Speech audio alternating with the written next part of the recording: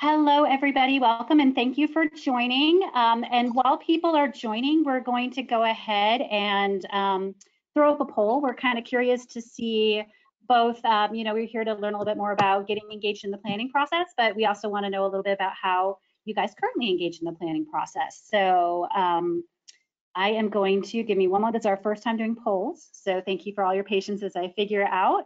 But I am going to start up our first poll.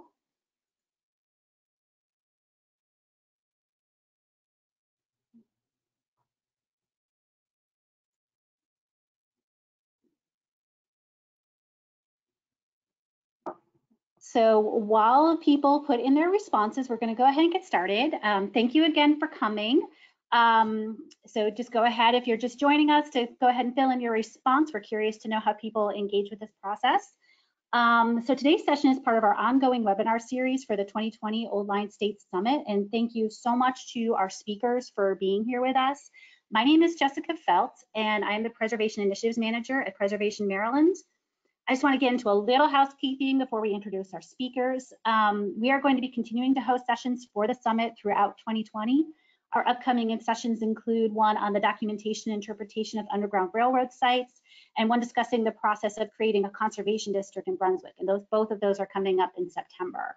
So we hope you'll join us for those. And more information and registration for these sessions and recordings of our past sessions can be found at oldlinestatesummit.org. I also want to take a moment to thank our sponsors for their support of this program. Whiting Turner, the Maryland Historical Trust, Worcester Eisenbrandt, Brennan and Company, and the Middendorf Foundation. Our sponsors, along with the support from members and donors, make it possible to present these sessions free of charge, and we really greatly appreciate it. So today's session will focus on the issue of increasing participation in the planning process. Our speakers work with this issue every single day, so we are delighted to have them here to discuss it. We are almost, if everyone can kind of get in their final votes, I'm going to go ahead and close out this poll in just a moment. So do a little 5, 4, 3, 2, 1. And if you did not get a chance to mark your tally, that's okay. We've got more stuff coming up too. So let's just take a little look real quick and see. Let's see, share. So what we have here is that we have kind of a mixture. So most people, it's kind of a break. A lot of you here are usually facilitators in the planning process. And then we have more that are not typically, another big group that's not typically engaged in there, with kind of the smallest chunk here being presenters. So that is good to know. So our next question kind of expands on that a little bit. 1 second, I switch between them.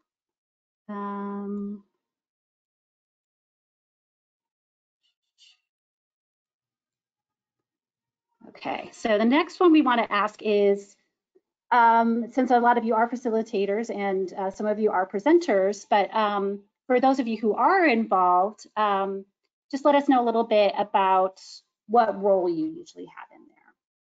And while you guys are filling out that poll, I am going to go ahead and introduce our speakers. First, we'll hear from Stephanie Smith, the Assistant Director for Equity, Engagement, and Communications for the Baltimore Department of Planning. Stephanie has spent the bulk of her professional career working to advance environmental health and justice through federal clean air policy. And as a former Congressional Black Caucus Foundation Fellow, she worked on affordable housing, environmental, and voting rights issues. Stephanie is also a state delegate, where she serves as the House Chair of the Baltimore City Delegation and is a member of the Maryland Bar. Then we will hear from Allie O'Neill of the Neighborhood Design Center. Allie leads the Community Design Work Program in Prince George's County, connecting interested professionals and motivated community members to complete a wide range of projects in service of their neighborhoods. Her architectural design background brings a unique perspective to her community design practice, which is rooted in participatory processes and design justice. And we really appreciate both of you being here so much. So it looks like most people have voted. We're going to do just a little countdown for those last results, 5, 4, 3, 2, 1. Okay, I'm going to close this poll. And I'm going to go, let's see, present the results. So this is about how you are usually engaged. So it looks like we've got a pretty good even mix between community representatives and planners out there in the audience. But we also have some architects. We do have some people who come out to view and listen, but maybe not necessarily present. And then we do have some that submit written testimony. So this is great. As we were discussing this, we were going to be very curious about the level of participation for everyone there. So this has helped us really kind of get that baseline. So I'm going to hide that. And then we are going to, I'm going to turn this over to Stephanie now. And we will go from there. Thank you so much. Just give me one second. Let me give you control. There you go. Okay. Oh, I apologize. There we go. Thank you so much, Jessica. I want to first give a special thank you to Preservation Maryland for providing this opportunity for me to share some of the things that we do and are trying to do at the Baltimore City Planning Office. And I also want to say, before she gets a chance to present, that the Neighborhood Design Center has been a great partner also in Baltimore City, in addition to the great work that they do in Prince George's County. And so I'm looking forward to hearing her presentation as well. So you guys know why you're here, so I'll move beyond this presentation slide. So just a quick overview of the three kind of buckets of information I want to cover. I want to discuss why, at least for our agency, having more intentional and really thoughtful engagement and interaction with the community in the planning process is really an outgrowth of some of the work we've done on our agency level to really think about equity in a more intentional and thoughtful way. And we know that it's very difficult to have an equitable outcome that does not integrate the input, feedback, and perspectives of those that are impacted by the decisions that we're making at our agency. So we'll give you a little context for that part of our work, and then also discuss one of our premier projects that's helping to prepare our community leaders to be even more productive partners as we are engaged in planning processes that are either in process or ones that are coming down the line, or things that community members would like to see. So I'll discuss the Baltimore Planning Academy and what that looks like. And then lastly, engagement exists along a continuum, and there is an International Association for Public Participation that really kind of unpacks the things that we as either organizations or the government or institutions, what we say and what's the matching behavior that would have to correspond to what we're saying, so that people realize, you know, you're gonna have to maybe crawl before you walk, before you run, and you wanna make sure you're managing expectations. So that'll be the last thing I touch on.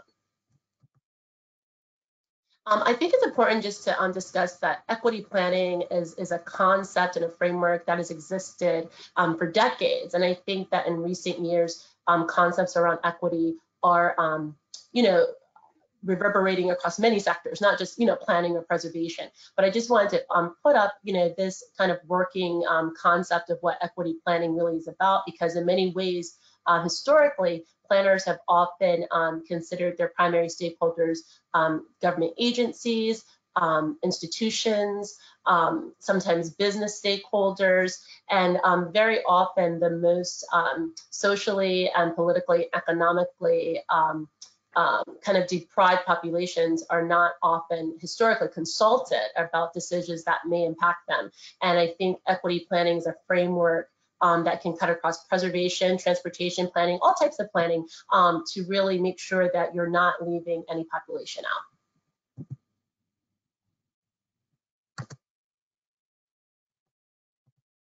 Okay, so with Baltimore City, we've been thinking about equity in planning for a while.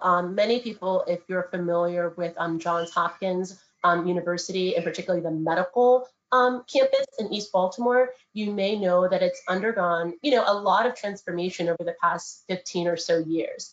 And as that happened, you know, many households were transitioned out of the community. There were homes that were demoed. There was a lot of activity in an area that had largely been disinvested for decades. So in that posture, community members can feel like development in the land use system is happening kind of without them.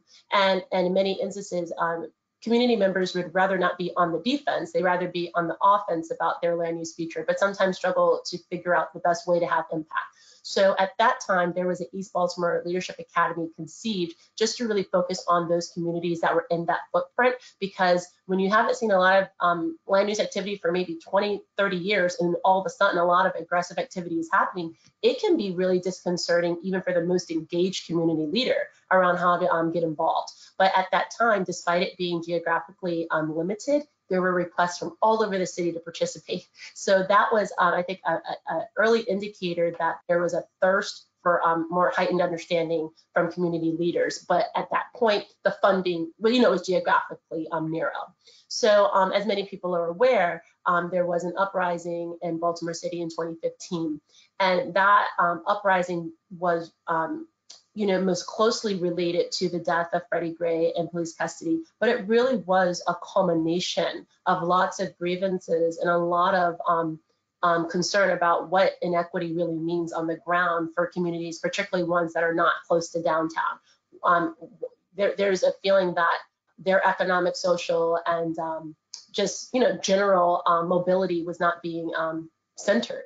So our agency had already been doing some introspection around equity prior to the uprising, but the uprising only fortified and doubled down the commitment that staff had, because I don't know everybody that's participating today, but many people who go into the field of planning or preservation planning or transportation planning, they really care about cities, they care about people, they care about history. So sometimes they're working in environments from which they do not hail. The opportunity to maybe work on these issues might be in a city that they're not from.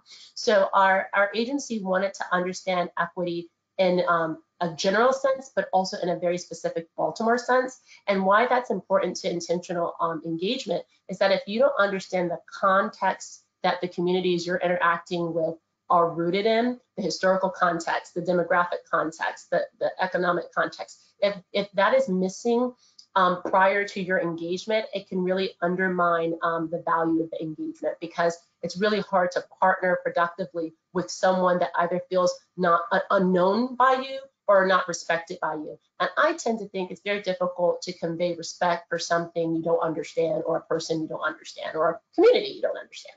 So we really wanted to make sure we understood what inequity meant in the very specific Baltimore context as we embarked on this effort. So I just want to quickly say that we have an equity and planning committee. They created an equity action plan, but one of the key provisions in that plan was about improving and increasing the dialogue between our agency and underserved communities. So I really will focus on that goal and objective through the remainder of my presentation.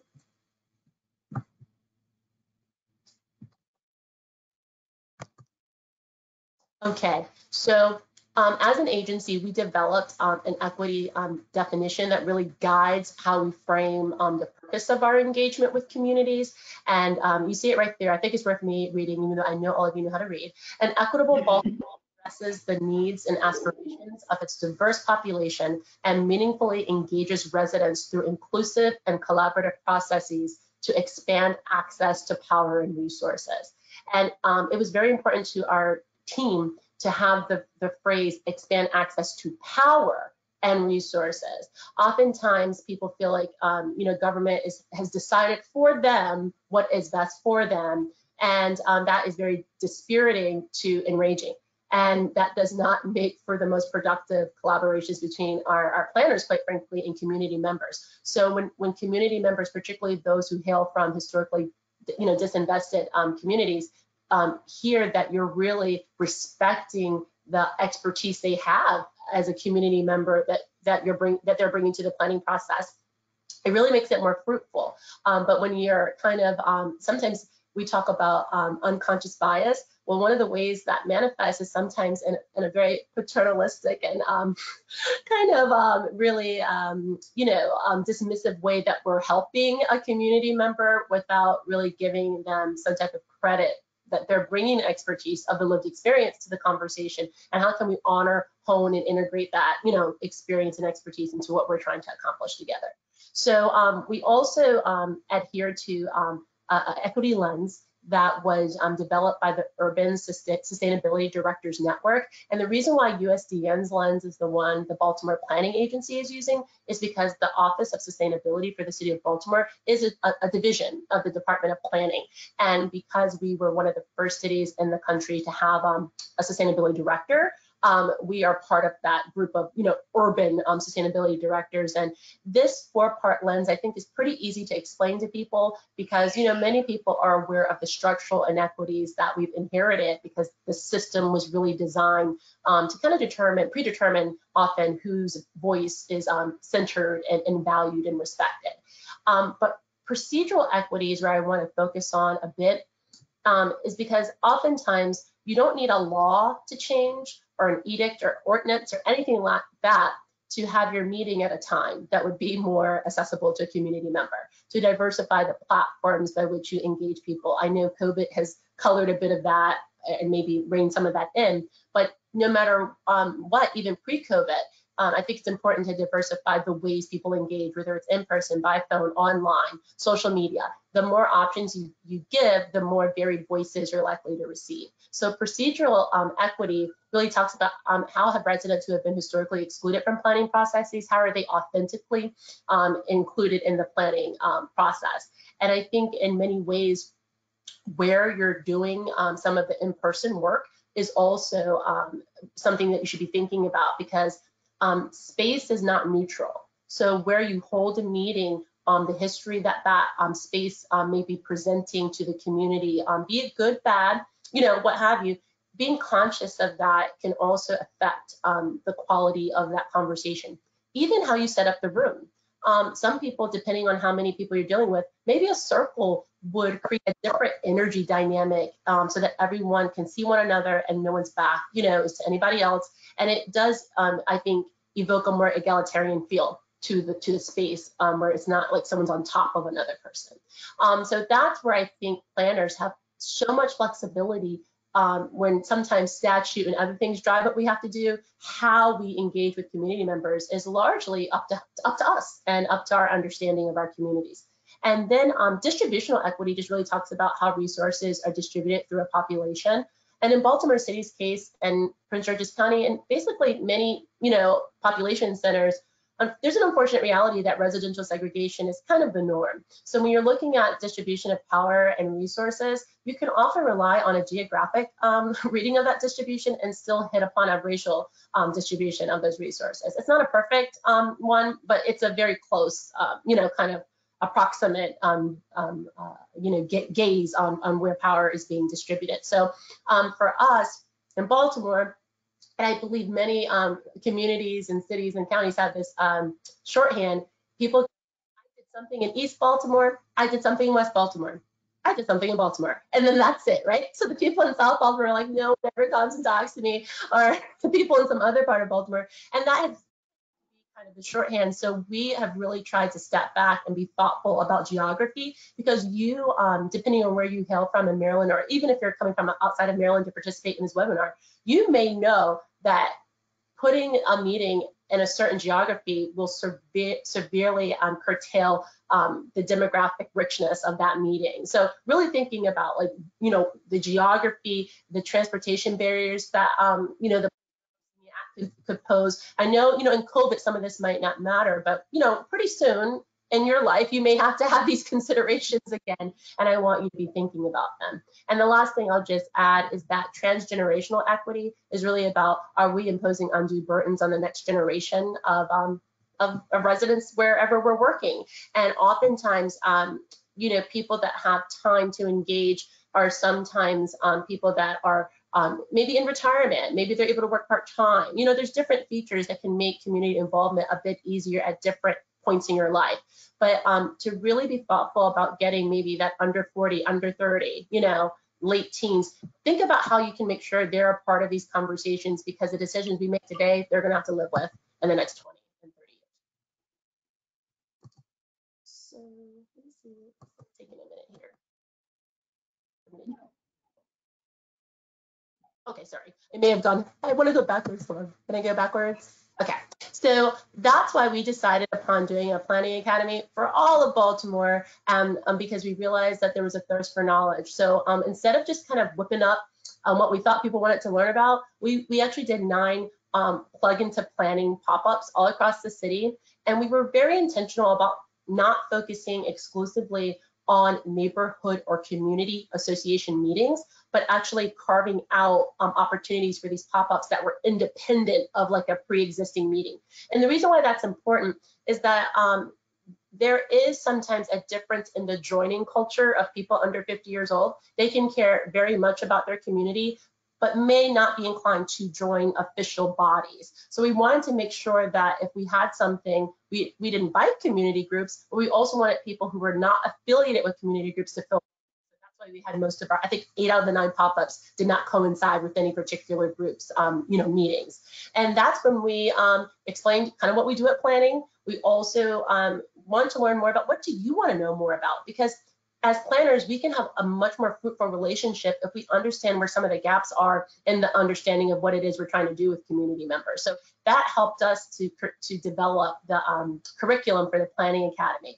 And I wanted to lift up, we have a housing market typology that really looks at the market strength of various parts of Baltimore City. So for applicants, we really centered, and in the rubric we utilized, we gave additional points for people that were coming from our weakest housing markets. And those weak housing markets coincide with other challenges like higher rates of crime, high rates of vacancy, and so forth and so on. So these are the community leaders that oftentimes their groups can't hire a zoning attorney. They can't hire kind of other professionals to navigate the system for them. So they really need to kind of bone up so that they're better prepared to advocate on their own. And we also wanted to make sure people knew about resources that were free or close to free that exist. To even know about a neighborhood design center, for example, there are people who needed to know about the Next Presenters organization. So it was a really great opportunity. And one of the things we were also thoughtful about in terms of mix is sometimes we're only looking at geography, sometimes we're looking at race, right? Sometimes we're looking at socioeconomic. But for us in Baltimore, we were also looking at tenure in the city. And the reason why that's important is that there are a lot of legacy residents that feel like people are more responsive to a newer resident and their wishes than someone that maybe has always been from there. So someone who was a younger applicant but was born in Baltimore would actually have a longer tenure than someone that was older but maybe has only been here 4 or 5 years in their mid-30s. So we tried to think beyond just kind of the demographics people tend to think about to make sure we had a representative mix. And where we saw that we had some geographic challenges, we worked with our community planners that cover those areas to just kind of double down on the marketing and the outreach so that people knew about it.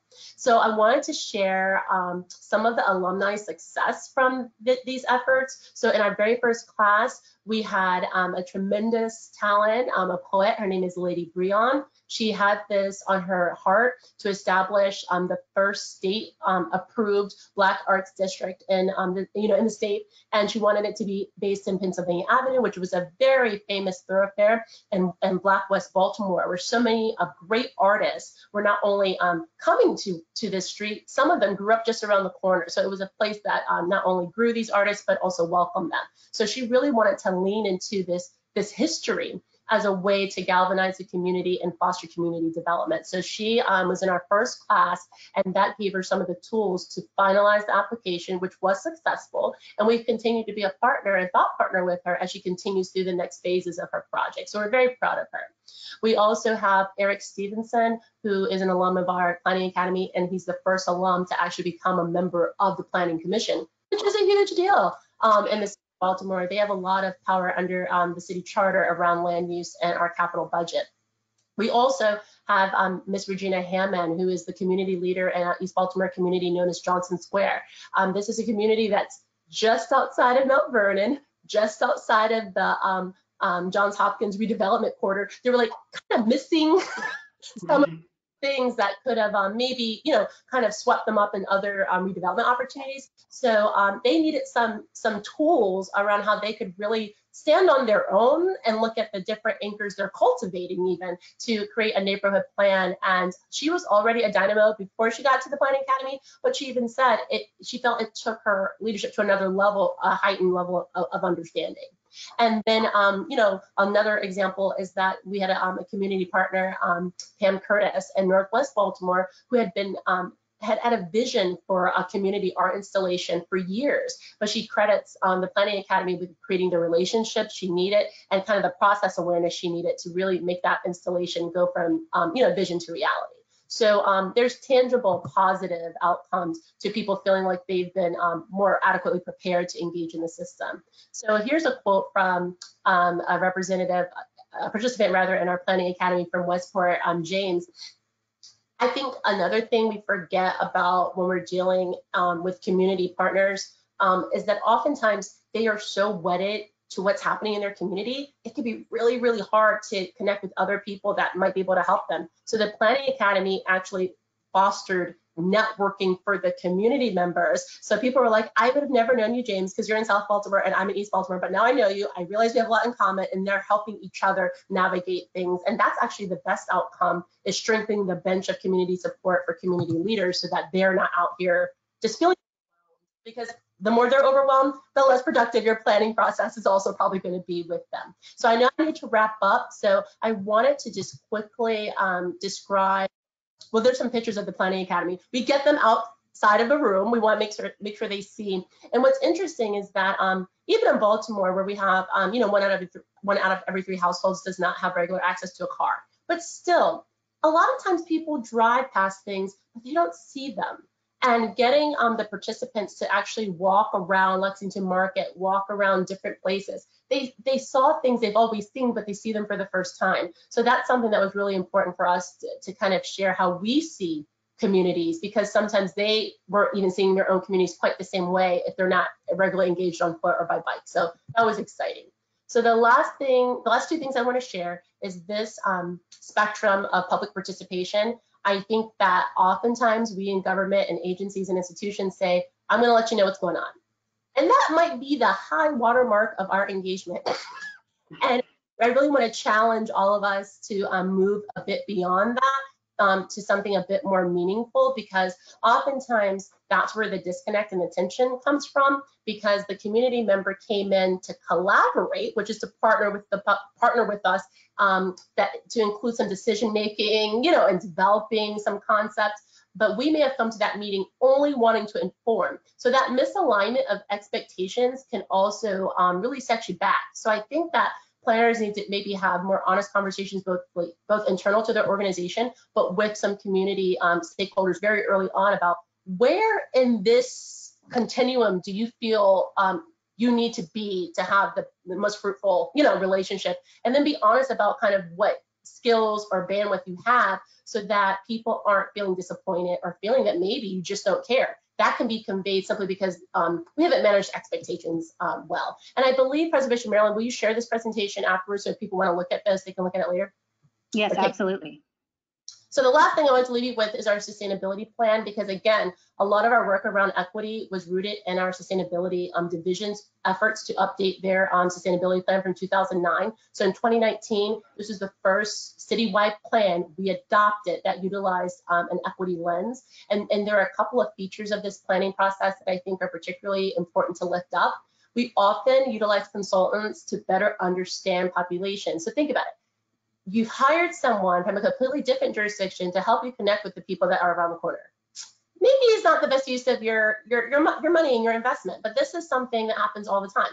And then that out of town, consultant, all they're going to do is reach out to the community members that are overworked, over contacted, just kind of overburdened generally, and try to extract from them, all of their expertise, lived experience, and whatnot. But that's all like free mental labor and emotional labor, but the out-of-town consultant gets all the money. So we were really thinking that even from the beginning of this planning process, how can we have more like equitable, even compensation of the expertise community members bring? So we started with 125 Baltimore residents that were deemed sustainability ambassadors.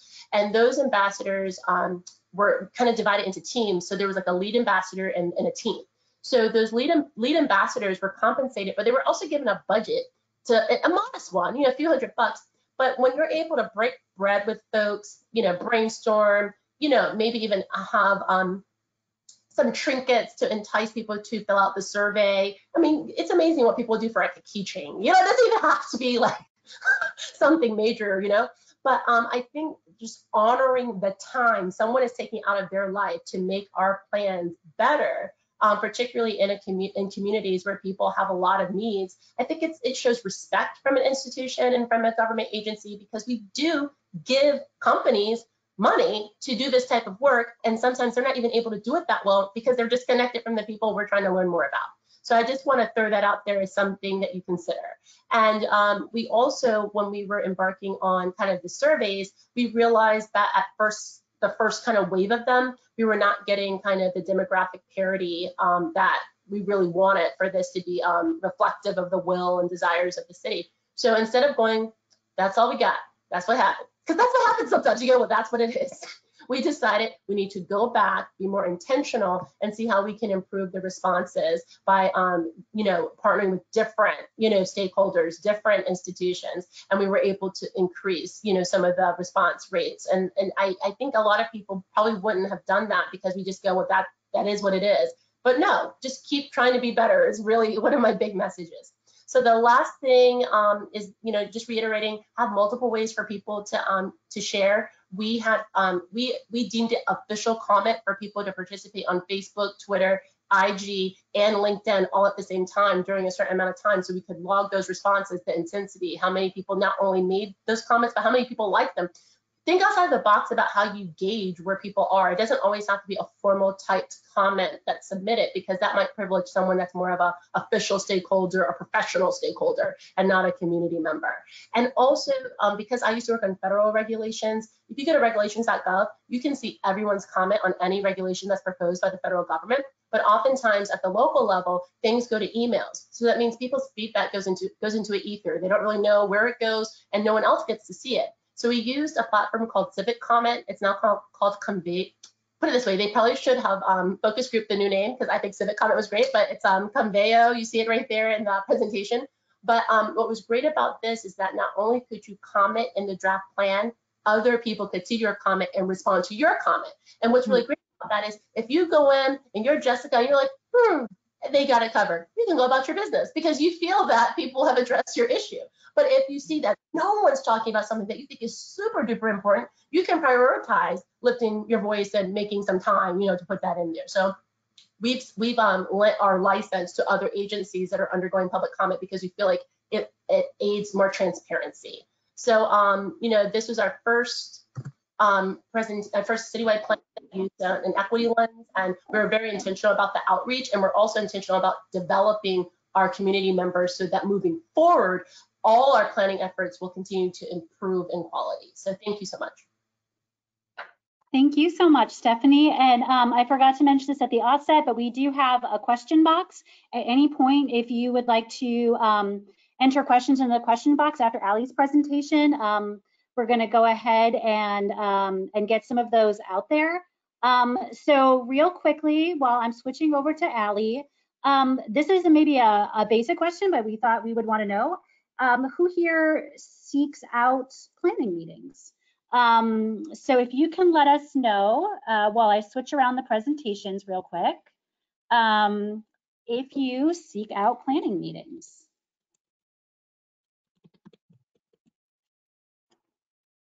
Okay.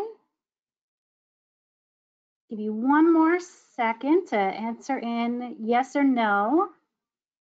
Looks like almost everyone has voted, and then I've got Allie all ready to come in.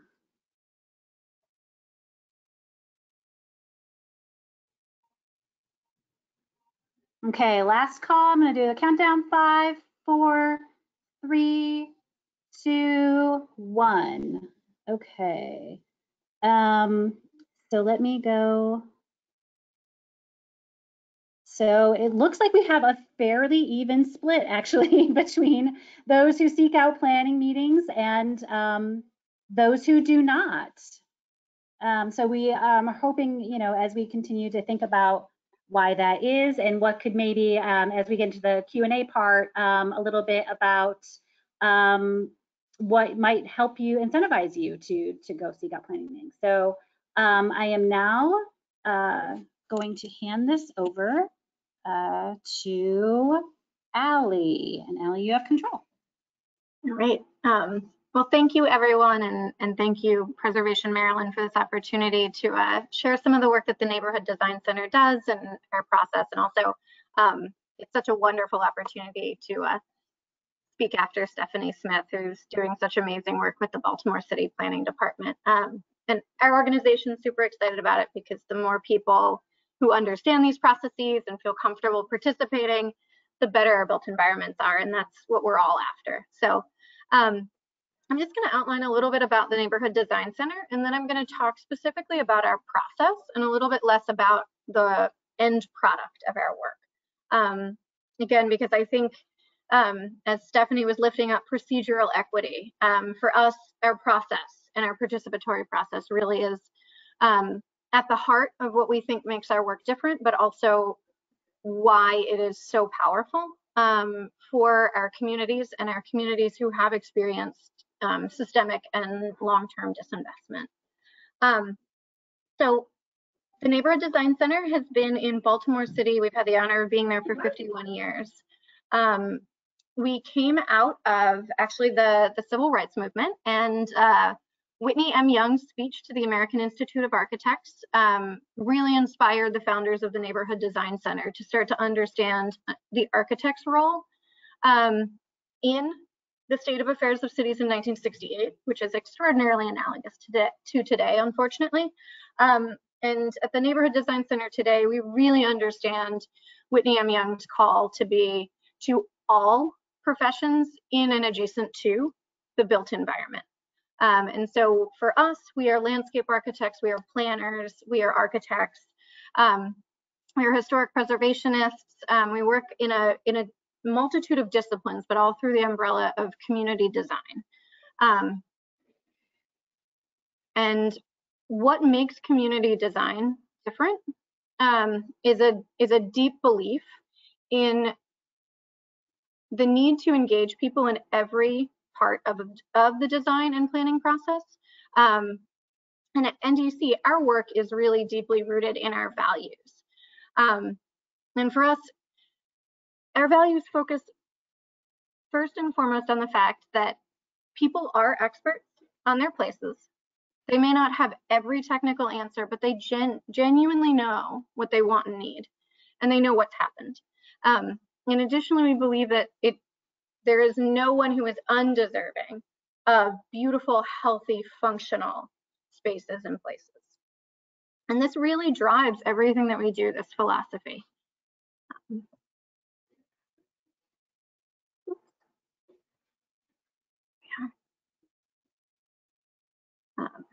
So the Neighborhood Design Center has taken on more than 3,700 projects over our 51 years. We now have 2 offices. We opened in Prince George's County 26 years ago.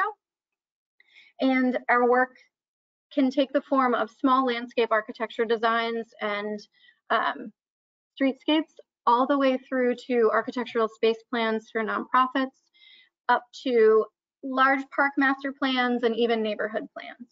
And our work is always community initiated. And we do take it through conceptual design. We are not ourselves a standalone architecture or planning or landscape architecture firm. And I'm happy to talk about that in the questions, if there's questions about that. But the focus of our work really is our process. And this slide outlines our process, that all projects start locally. They start with a community member's brilliant idea, and they start before us. We really get involved as that spark starts moving forward. And we always appreciate connections to helping other people with sparks. And then that begins what we call a co-design process. And that co-design process is really broad, and it starts very, very early in our process. We then will support, some of our work will support fundraising, and we always help a group plan for implementation and sustainability, but we are not those partners. We bring on other people who can do that work, or we work with our groups to make sure that they can take that on themselves. But The reason that we think that all of these people that are important to come to the table together is that, you know, oftentimes design and planning processes are really opaque. There's no reason that as a homeowner, you understand these processes. It's not natural nor intuitive. And so for us, when we team our volunteers up with our community partners and we bring in our local government agencies, when we come together, someone on that team has experience with the process and everyone else learns from it. And so that model that really does help make a planning process more navigable for a community, for the organizations and the residents, also flips around. And I want to emphasize how powerful it is for our agency partners and for other nonprofits and our design professionals to hear from our residents and our community organizations, because they're getting a really great perspective that you can't live everywhere and you can't be of every community. And so by bringing everyone together as experts, and there's no shortage of expertise, that's the best news ever, is that you can have more experts around a table and you are no less an expert. There's just more people who know. And that's really the space we love to be in, and that's the space we welcome people into as we do this work. And our goal is to share this information broadly, because NDC doesn't believe that we are the only game in town, and we really do want people to be able to do this work without us. It's an honor and a privilege to work with every community we work with. And we are so proud when our community members send us an email that they're like, look what we did. You know, here's our success story. Hey, Allie, we did this without you. And it's like, that's awesome. That's the end game.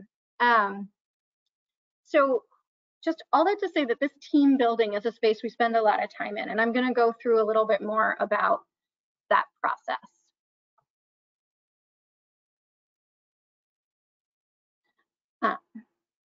So this starts actually from the very, very beginning of a project. We work with our partner on scoping, which is a little bit different than a traditional design brief, which tends to be sort of unilateral.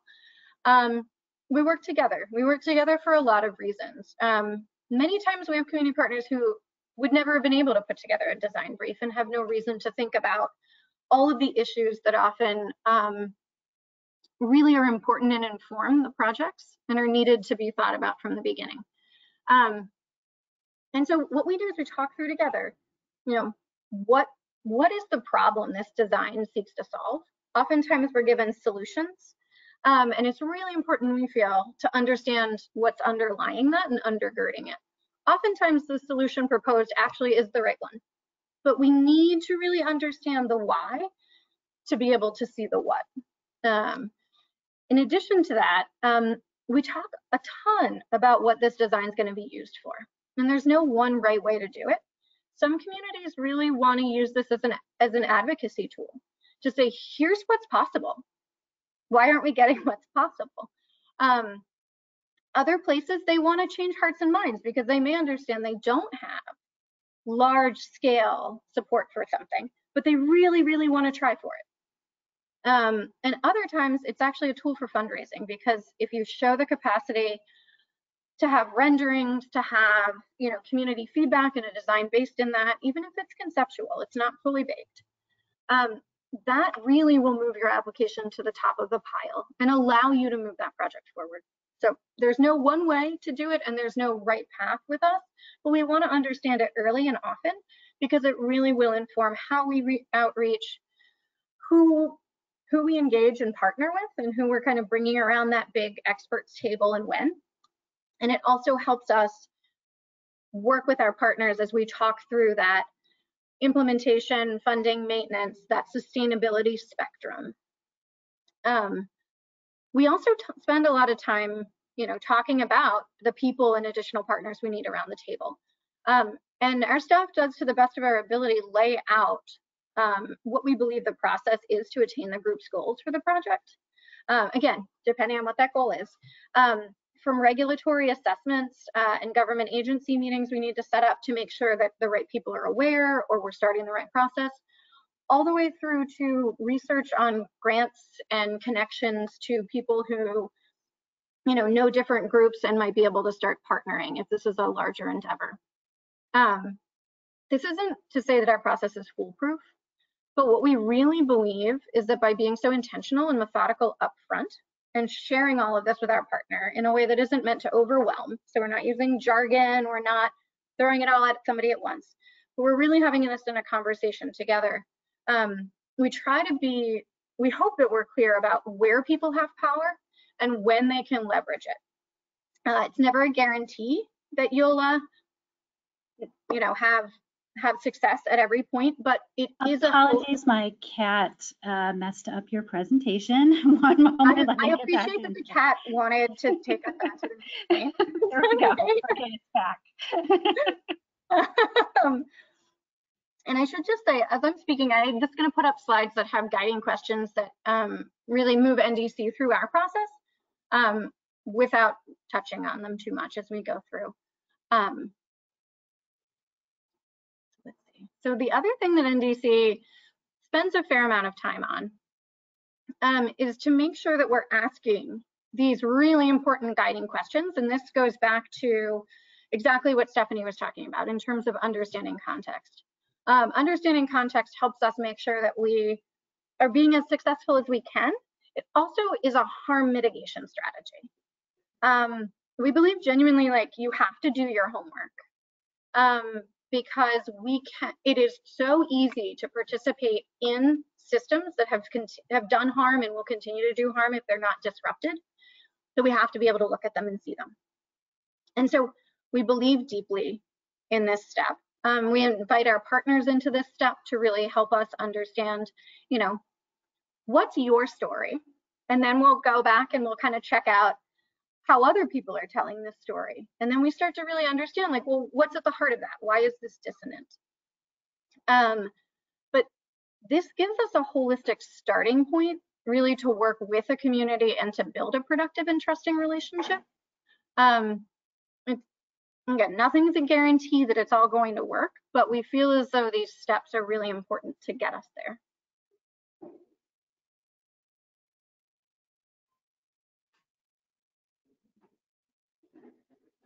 Oop, I keep going too many. Sorry. Is there a way to go backwards? Oh. There we go. I'll go through. Thank you. So when we plan community engagement, which we do very intentionally and we take very, very, very seriously, we do use a justice and equity lens as we're thinking through this, because we really just want to be sure, again, that we are centering those most affected and those most usually left out of planning and design processes. In addition to considering who we reach out to, we also work really hard to think about design activities that are welcoming and accessible to everyone. So it's not just sending everybody the invite. It's, as Stephanie was saying, it's where the meeting is, it's when the meeting is, and then it's also how the meeting is structured. And I mean, I know we all love a good design charrette. We love them, we do, and that's okay. And there are places where that is a fantastic solution. And there are places that that's actually a really othering and inaccessible solution. And so we've been in the space of a lot of small focus groups recently, specifically in a lot of our communities with newcomers, and have found that that's really, really been a positive step. So it's really antithetical to getting everybody together. It's a very tended small group conversation. But again, knowing that all of these things are okay when we think about them and we understand them and we apply them with intention. We also really want to think about providing food and childcare whenever possible. I know it's not possible for every group to provide that for all kinds of regulatory reasons, but when we can, we love to feed people. And if it's possible, to also make sure that folks who are, navigating jobs, navigating child care, really do have an opportunity to participate as well. I will say we also reach out to our teams a ton. In public space, You know, we think about who really isn't welcome in public space. And it is truly some of the most gratifying outreach we do. Our teens are so smart, they're so on top of it, and they are so eager to answer upon being asked. And so I encourage all of you to really think about how you can bring young people into conversations and really honor them, because they know so much and they really are our future. And we are laying the groundwork for civic participation for the rest of their lives. You know, if they were asked at 16 about what they wanted the park to be, and then when they came back from college, because let's be real about timelines, the park was complete. I mean, what does that tell you? That so legitimizes your role in a process. And there's nothing better than a success that makes you want to get more involved. And I think for all of us as designers and planners and the ones who are facilitating these meetings, the more people who have a series of successes to pull back on, that is a lot easier facilitation than people who have a lot of very legitimate, not legitimate, of very legitimate grudges and gripes. And so part of it, I think, you know, it's like, it's our duty. And then it also is good for us too, to really do this work well. Things have been really tricky with COVID. I'm just going to say this kind of briefly, but when you spend your whole career trying to convince people that they have to get together, they have to talk to one another, and they have to listen to one another, to suddenly be presented with a situation where you cannot do that is difficult. We have seen, and I think everybody's seen it, that the issues that have always been there that really, you know, have been present, but maybe we were able to not look right at, have been laid bare. The digital divide is real. Community members who are just, you know, stressed about other things are actively grieving. It's really real, and that's not a equally shared burden. And so we've been in a space for a while where the question we hold deepest is, how are we making sure we're not doing harm? And how are we not just pushing our agendas? So I will say, you know, we're navigating this slowly and case by case, but we've also had some really great successes. And I will say that, you know, we've had an opportunity to work with some University of Maryland students, and they were finding some virtual reality apps that are phone-based that really allow for cool opportunities to check out visualizations of changes in places.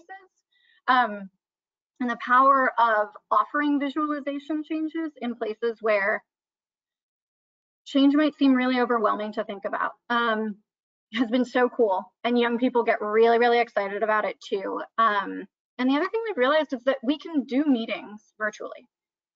And we can live stream a meeting, we can record a meeting, we can share a meeting. And so that when we have community members who have accommodations, might have mobility concerns, we have an opportunity to share with them. And that's been a great lesson. You know, we'll survive in this space. So I think I just kind of want to lift up that there are some good things that have come out, even if COVID's been tricky. I think I have a project I can share, but I think I'm going to kind of wrap there. And if it comes up in conversation, let's talk about it. But. Okay, thank you so much, Allie. So what we're going to do now is we're going to open up questions, and also while we're people are thinking about their questions, also we have another poll, which is kind of to the question, since it was a 50-50 split on who is seeking out these planning meetings. So we kind of wanted to see what barriers are preventing you from participating more in the planning process.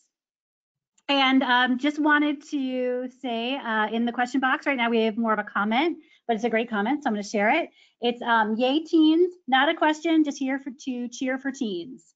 So that is that is great, because it is something, you know, I think it's something all of us in our professions are talking about a lot, about how to engage different generations. So we are getting in a bunch of responses. You know, feel free to tick more than one box there. And if that makes you spark any conversations, thinking about how your meetings are held, or any questions that you might have about any particular models or follow up on anything you hear of. And you can also go to Allie and talk about her example if you'd be interested in hearing a little bit more about that example. You can put that in the comment box as well. So let me just take a look. Looks like almost everyone has voted. Any final responses? I'm going to do my countdown.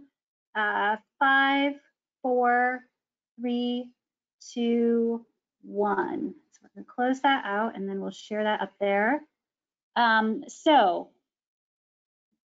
This is actually, I'll be curious, Stephanie and Allie, for your feedback on this. It looks like the #1 response is lack of awareness that the meetings are being held. And so I'd be kind of curious to get some feedback on that. That's followed by the time of day of the meeting. And obviously there's a lot more things we could go into, but we're limited to 5 options. So if there's other things that you think this is what really, please feel free to put them in the question box as a comment.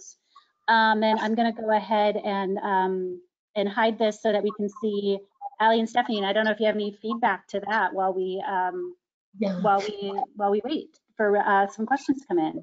Absolutely. Actually, I'm not surprised by that response at all.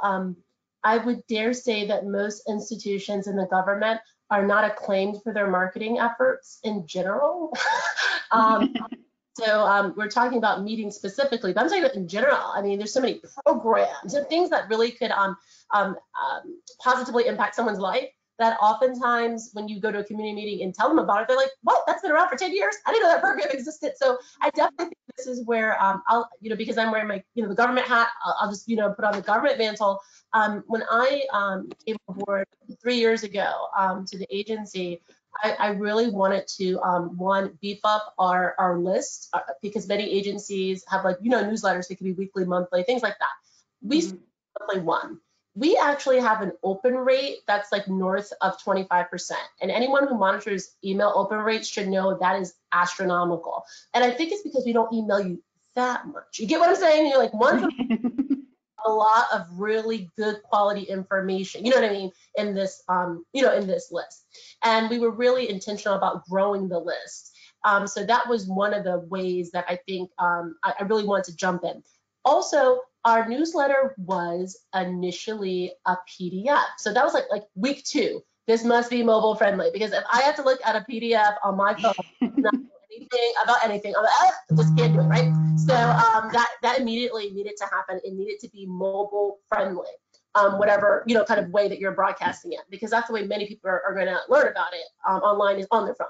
Another thing that was really important was really getting more follows on our Facebook page. Now, Baltimore is a city that only has, at this point, just approximately 600,000 people. But I'm proud to say that our planning Facebook following eclipsed DC, far bigger than Seattle, far bigger than Chicago. These are cities that are, in some instances, way bigger than us. But I was like, no, Philadelphia has way more than us. So that's my next, I need to, get past Philadelphia.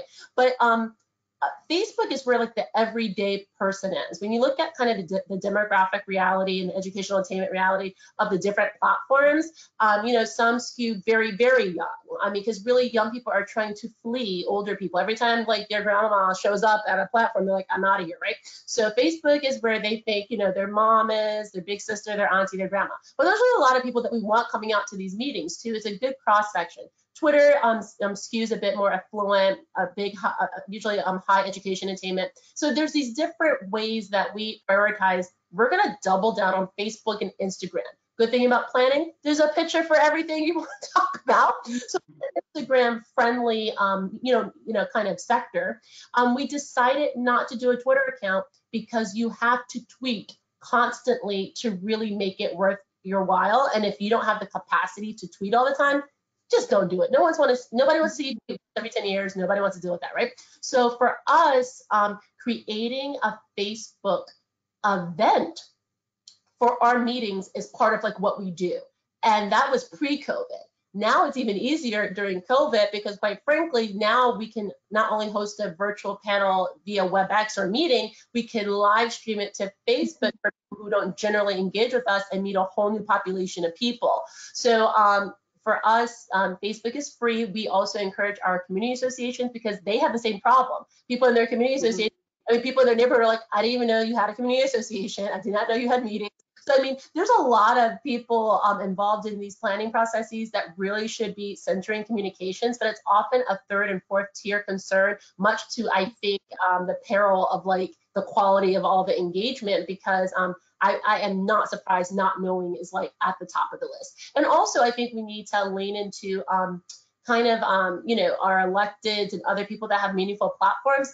They're often happy to throw in your meeting into a newsletter or something else that they have or on their Facebook, you know, or something like that too. And I think forget just to even share it. I mean, they might not do it, but if they do, that's great too. And I'll just say we had a comment come in while you were talking, Stephanie, about announcing community meetings 2 weeks or less in advance gives less chance for people to not attend, is what the comment is. Longer notice is needed for better response. So I think that speaks to what you were saying. And also maybe for things that require public comment, we're trying to standardize the time frame because, for example, with the federal government, it either has to be 60, 90, whatever the days are is pursuant to like the Administrative Procedures Act, right? But at the local level, people might go, I want to give you 2 weeks to respond to that. I want to give you 60 days. Like, we're realizing we want 30 days to be our minimum. Because like you said, by the time someone finally hears about it and it was over 2 weeks ago, you missed out maybe on some perspective that could have helped out. So I also think the time frame that people have to respond to things, people should think about that too. Yeah, and I do, to that point, I'd love to lift up the city of Hyattsville. They have a platform called Speak Up Hyattsville, which has been really, really interesting because it's how they announce meetings. It's a public forum where you can actually yourself as a citizen bring topics up. But what they also are able to do is share out meetings that have happened and been recorded, and then allow you time to give feedback on that platform. And I think there's something really, really key to being able to announce early, but know that if you missed it, you have, again, that 30 days where you have access to the information and you can yourself comment, see other people's comments, and send the link to your friends. Not everybody processes in real time, and there's nothing wrong with that. And so sometimes it is like you go for a run the next day and all of a sudden you're like, this is the comment that I knew was somewhere in my brain but couldn't get it out. Or you drive by the site and you realize like, wait, no, that couldn't happen. As not nice as it sounds to have, I don't know, a cafe, no way possible. And I think that, and you know, for everyone to think about that little bit of lag and realizing that everything can't be in real time. And I think COVID has given us the opportunity to understand the asynchronous participation and still give space to respond to one another. I think it's really interesting to start to see. And I know that we are just a little bit past 2. Stephanie and Allie, we have a couple more questions if you guys are able to hang on for a moment. So this actually is a good springboard for the next question, which is to both of you, which is when conditions aren't ideal, how do you get the planning process back on track? Which I think speaks to what you were just saying with COVID and response time. And so, yeah. I remember Allie mentioned about, you know, people just having a lot on their plate right now. So being kind of respectful that, you know, they might have so many things pulling them in a lot of different directions. So one of the things we did, you know, because we're always in a state of some type of planning process at the community level, or there's like a project going on. So we had our community planners just kind of go through the target community leaders that they engage with most regularly and just check in. Yep. So like a call that doesn't have an express agenda goes so far, because particularly early in this crisis, people just kind of didn't know what was going on. And these community leaders that were really maybe jazzed about conversations around, you know, preservation or development, right now they're just trying to find food for their neighbors, or, you know, they're doing some other stuff right now. So I think that went far to kind of make us not seem tone deaf and completely out of it, just to jump into shop talk and to honor the moment we're in. So I would encourage people, to the extent your bandwidth allows, try to incorporate a couple of calls a month to key stakeholders that are not full of like deliverable driven content and are just kind of more, you're a human, I know there's a lot on your plate. Maybe ask them to tell you what are some better ways for us to support moving this project forward and communicating with you. You know, don't assume, just ask them, you know, because some folks, you know, surprisingly, we went on some of those calls thinking they would be complaining or concerned about X, and it was like a completely different thing that, you know, they're concerned about. So I just say right now, people want to feel connected. I remember talking to the superintendent of Baltimore City Schools, Dr. Sanalisis, about anyone who has a kid in Baltimore City Public Schools gets a million robocalls about, you know, whatever's happening. And he was saying to the teens that they actually liked it. And this was actually shocking because it was a bit of connection. Like everything's been disconnected. So even that robocall, that's not even like a live person, it felt touch, you know what I mean? So I know for us, we've been thinking about tele town halls, even though that's like super old school. The mayor did quite a few of them that I participated in, and I was impressed at the thousands upon thousands of people that participated, because at the end of the day, the phone is the most unifying piece of technology really there is out there, because no matter your education level, the language you speak or whatever, most people know how to navigate a phone pretty well. And of course, it doesn't lend itself to, you know, visual presentations, but if you're doing an update, you know, kind of conversation community group, don't always think it has to be what we're doing right here. A conference line can sometimes be the better option if you know the population you're dealing with, and then also socially distant outdoor conversation, and that's best with like small groups. You know, you're talking about 10 or 7 people, and you know, you can, you know, with proper PPE and distancing, sometimes facilitate, you know, a decent conversation. So I'll actually be going to a community group tonight outside. Otherwise, they would not see me. Yeah, I think I would echo everything Stephanie said. And I think what's at the heart of that is, this isn't about, what's at the heart of our process are people. And these are relationships. It's not a timeline, it's a relationship. And so sometimes we have to move at the speed of trust. And that's hard, because that's really hard to schedule. And that's really hard to promise if you've got a funder and you've got deliverables. It's tough. I mean, I'm not saying this is easy, but I am saying that that's at the core of what we have to do. And if you have trepidation, my money is on the fact that your partner does too. The community probably does too. And so how do we position ourselves not to always have to have the answers, but to be the ones who are clued in to be able to ask the question? That's our role. And so I think exactly what Stephanie said, if you're not sure like what's going on, call somebody who you think might know. Like, hey, I felt like we had really good momentum and now I can't get an answer to an email. Do you have a sense of what's going on? Am I missing something?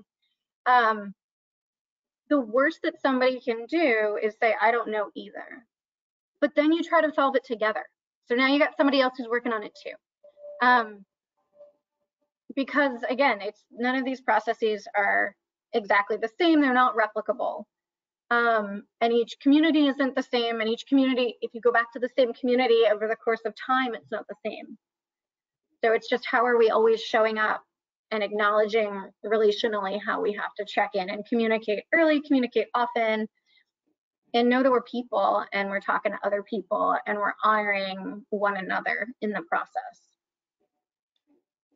So I think what we're going to wrap up with is kind of a follow-up about what Stephanie, you were just saying about phone and different tools. And I know, Allie, you mentioned some tools that are being used. So as we all kind of adjust to this new COVID lifestyle, what are some of the costs of the best tools that you're seeing being used, and how is that something that people can kind of scale to their circumstances? Thank you. So, like, as you can imagine, community members, even some small firms, sometimes these things can be really challenging when you're thinking about costs. So, for example, we're all sitting on GoToWebinar. I'm sure we've all navigated probably a handful of different platforms during this time, from Zoom, WebEx, what have you. But, there was this little product called Google that was probably, I've had a camera, I've had like this group virtual opportunity that's been free for you this whole time. And, people might not have been aware of that. So we've even told people, particularly if that community partner emails you with a Google email, that gives you a good opening. If it's AOL, maybe not, what I mean? But if it's a Google email, I think that's a door opener to say there's some free tools that, don't require you to get this Zoom account or WebEx account within Google Video that could facilitate some of the same things we're doing here. So I try to tell people about the things that are like free or close to free, because I mean, a lot of these groups are strapped, and even some of these have limited budgets for what they can do. Another thing, in addition to kind of like the phone thing, is that I really think that we have to think more about, I know this is like painful to say because we're in a time where we want to be more thoughtful about generating more paper, but if we are going to have to reach some people that do not have access to the web, we have to think about what type of packets do we mail to some of those key stakeholders, so that if we do have to have a phone call, they're prepared to be visually informed just the way other people are. Because one of the things about all the virtual streaming platforms is that they generally have a phone number available. So people can call in, but they will miss the visual. So if you're intentional about scheduling and are able to kind of provide those materials in advance to people that will have difficulty or challenge logging on, that can be a way to kind of cover, kind of a lot of different people's comfort zones, the phone person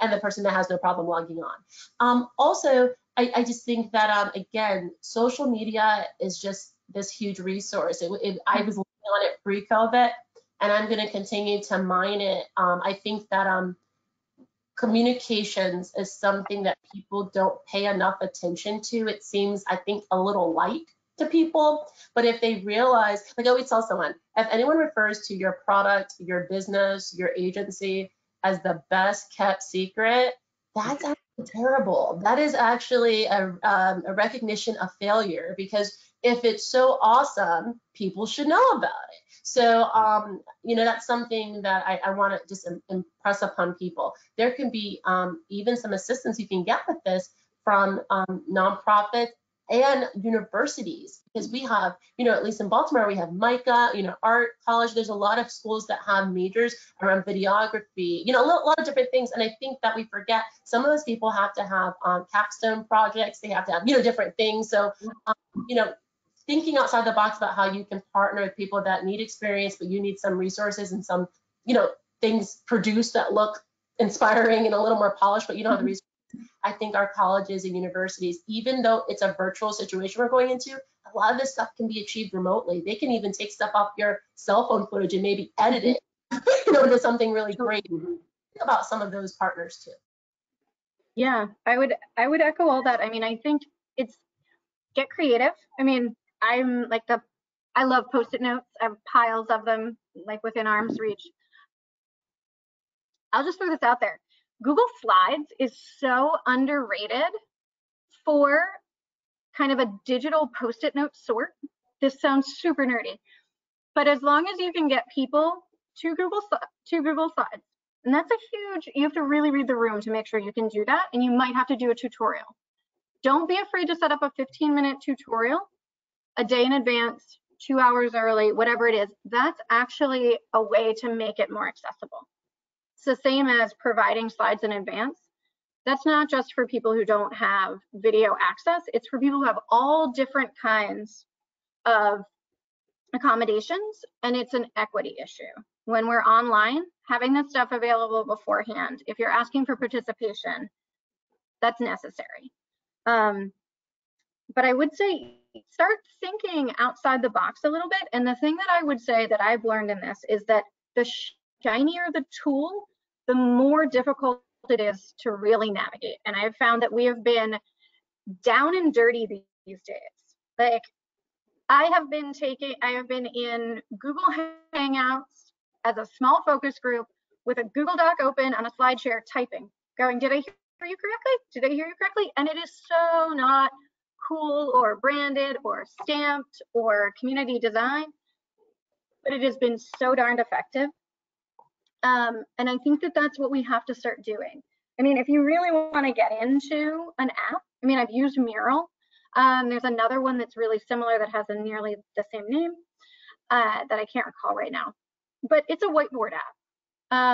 You know, it's pretty accessible. It's amazing. It's expensive. So balance that, you know, and I think that there's a way, you know, NGC often talked about how sometimes we would present in person. We would have really beautiful printed out sheets. And other times we'd have handwritten sheets. And that wasn't random, that was really, really intentional. Because what we need to do is strike a balance between the level of formality that people need to feel honored and respected and legitimized in a process with something casual enough that it doesn't feel like, oh, I'm gonna make a mistake and oh, this is so intimidating. So those tools have to be seen through that same lens, because these tools are in service of an end game. So it's not about the tool, it's about what you're trying to achieve and who's your audience. And I think that's the hardest thing about this time, because we all wanted tools, we all wanted solutions, we all wanted best practices. But what we all needed to do was spend time figuring out for our audiences, for our goals, for what we wanted to do in this, with our ethics and our values and everything else, how to accomplish it. And truly those phone calls go so far. We've been doing the same thing, the email or the phone call to the partner that's just like, how are you doing? You know, and getting the word out too, building those relationships gets the word out. You know, I have a partner who I text when we need to get the word out, and I'm like, time to put it on WhatsApp. You ready? Because WhatsApp is a kind of, it's still a world that we're trying to understand. I know a lot of government partners, it's like, ooh, I can't regulate what's on the WhatsApp channel, and so it's tough. But you have someone in your community who's on WhatsApp. I know it. And so make everything a JPEG, and then you text it around, right? Like, I think it's starting to understand that the knowledge is there because people communicate with one another in places. It's that we're disconnected from it. And so how do we get ourselves connected to it? And again, it's kind of that, who are the people in the neighborhood who are not just like the old guard leaders, Stephanie, like you were saying, because they're legitimate and important, and I'm not saying they aren't. And there are young people, there are new people, there are all different kinds of folks who lead in totally different ways, who we need to clue into. And we might meet them at a meeting and you're just like, oh, I need your cell phone number. And you just text them, right? Because they made a good comment. Or you're like, have you ever thought about yourself as a leader? Because someone may never have said that to them before, because they don't look the way we think a leader looks. They don't speak the way we think a leader speaks, but they're leading. And they're showing up for their community, and part of it becomes our responsibility to really kind of key into that a little bit more and to expand and share. Well, thank you guys both so much for joining us today. This has been fascinating. So we're going to have a video to everyone participating. Yes, that's my daughter. So that's Penelope making her little webinar debut. So we will have a video of this session available up online. And also everyone who's in attendance today, please keep an eye out for your email. We are going to be also sending out an email that will also have a link to that video. So thank you both, Stephanie and Allie, for all your insights. It's been fascinating and wonderful. And thank you to everyone who attended. Thank you so much, Preservation Maryland. Yes, indeed. Thank you so much. And to everyone who spent, you know, the last hour, almost hour and a half with us. Thank you. Thank you. Bye-bye.